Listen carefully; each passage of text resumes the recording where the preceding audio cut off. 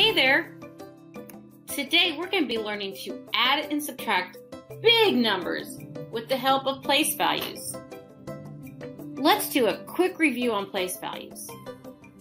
A place value shows the position of a digit in a number.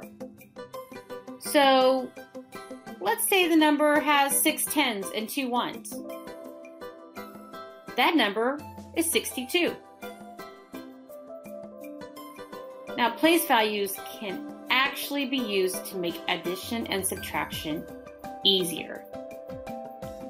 Let's take a look at some examples to see how it works. Try adding 23 plus 5. We can write these numbers in a column, making sure that each place value is lined up with each other. Ones to ones, tens to tens. Then we can proceed with adding, starting with the ones place. 3 plus 5 equals 8. Make sure that you line it up, the sum, in the ones place. Since 2 is alone in the tens column, simply bring it down beside the 8. This means 23 plus 5 equals 28. Let's try another one. Add 35 plus 7. Again, write the numbers in a column.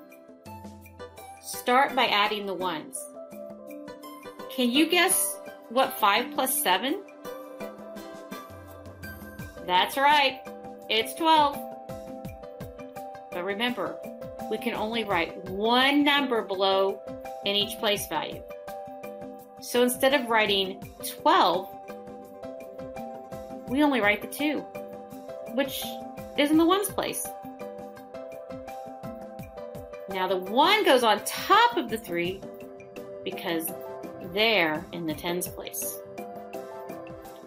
1 plus 3 equals 4. This means that 35 plus 7 equals 42. You did such awesome work. See you again soon.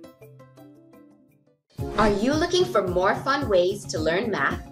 Check out Boddle Learning and access thousands of math skills, all through a fun 3D game. Just visit BottleLearning.com and sign up today.